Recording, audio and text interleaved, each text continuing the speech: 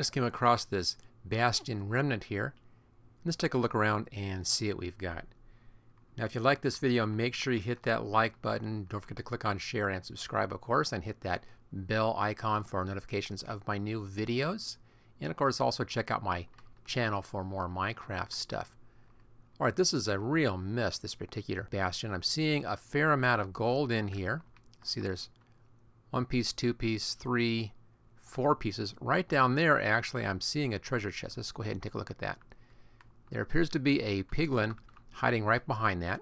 Now I'm playing this in creative, just so I don't get killed off instantly for this video. But if you're playing in survival, you want to make sure that you are dressed properly for the part. So I have my diamond armor on. I have a gold helmet. If you have some kind of gold on you, then the piglins should leave you alone unless you try to get stuff out of one of those treasure chests.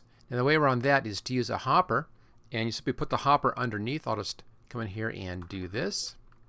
Put the hopper right here, and then right click on the hopper. The hopper then takes the stuff out of the chest, and you can then pull that down right there into your inventory without having to open that chest up. Once you open the chest up, those piglins are going to attack, and all of them are going to attack you. Not just the one that sees you right here, but all the rest as well. They're going to come to the defense of that treasure chest. So make sure that you have some hoppers with you if you come in here and raid one of these Bastion Remnants. Let's take a more of a look around here, see what we got. This thing's pretty tall. As you can see, it goes clear down to the bottom floor down there, but it is a big mess. Lots of open spots, lots of broken levels in here. And let's see what else we got hanging around here. Big mess down here. Now we're up pretty close to the top right now, and because this thing is so tall, there could be a lot of other stuff hiding inside of it. Obviously more piglins, and right down there I see a big hoard of gold right there. It's out on a bridge, obviously. Let's take a fast look at that. Now it looks like this might be someplace which is pretty easy to get to if we're able to build a defense around this. Maybe put some walls right in here. I always like to come in with stone bricks and some walls so I can build myself some defenses, and of course come in with some arrows, a crossbow, and a bow, and I can use those as well just to defend myself. But this looks like it's pretty well out all by its own, so that might be some gold that's possible to get.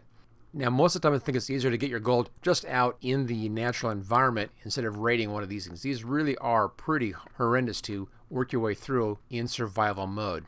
There's normally a lot more piglins in here than I'm seeing right now, and they're really very dangerous spots. There's a piglin right there, there's another one, and there's some more gold right down there. They will go for you if you go for that gold as well. Let's see what else you've got. We'll just go down here and take a look. Looks like we have another aisle in there possibly. Maybe some more stuff further down here. So it's pretty tall, as you can see, and because of that, again, there could be a lot hiding inside this. But it's also just a big mess. Let's see what's inside here. Now you can take these lanterns and the chain. They won't be attacking you if you're taking those things. They're pretty safe to take. Okay, it's working our way through here, and there's some more of that nether gold ore right there. So there's a lot of that hiding around. So a fair amount of stuff in here that might be useful to get. And let's see what we have over in there. Now I'm in, again, creative, so I can just knock through the walls here pretty easily. So here's a bit of our crimson forest showing up over here. This might actually be a nice way to get in. Just use that as an entrance, pretty easy to defend, and then work your way up to that bridge up there and see if you can get that big gold hoard. Now the main thing you may want to dig through here and actually try to find inside of one of these Bastion Remnants is going to be that pig step disc. You can't find that anyplace else. That's going to be in a treasure chest inside one of these Bastion Remnants. Gold you can get someplace else. A lot of spots to get gold and find that gold ore. That's pretty easy to get. You of course can get that chain. That's kind of nice.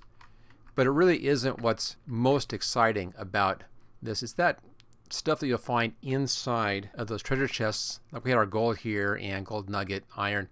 Nothing really exciting in there. Lodestone is kind of nice, but by and large not really great stuff. But if I could find more of those treasure chests, there may be another chance in here to find that pig step disc, and that would be nice to have. That'd be fun to have. Okay, let's just go down this way and see what we got. more of those piglins hiding around in here. They seem to like this level. I'm not seeing any more treasure chests though. This one looks like it's pretty sparse as far as what's available in here to grab as far as loot goes. But there you go. Another Bastion Remnant. This one again is just a big mess. Lots of holes, lots of breaks in the walls. Not that many piglins running around, but not that much loot either. Hard to say if it's really worth it or not, but pretty neat, pretty interesting. This might be worth it if you want to clean it out of all those piglins and then convert this into your own fortress. There's an idea. Might be kind of fun to have as a base to work from. But again, it's going to be taking a lot of fighting, and keep in mind that these are piglins. Once you attack one, they're all going to begin attacking you. So there's going to be a lot of them coming at you. So again, that's why I like to use the stone bricks and the walls and just build some defenses and then use a lot of arrows to try to protect yourself from those piglins. Okay, if you had fun with this video, make sure you hit that like button and share and subscribe, and check out my channel for more Minecraft videos.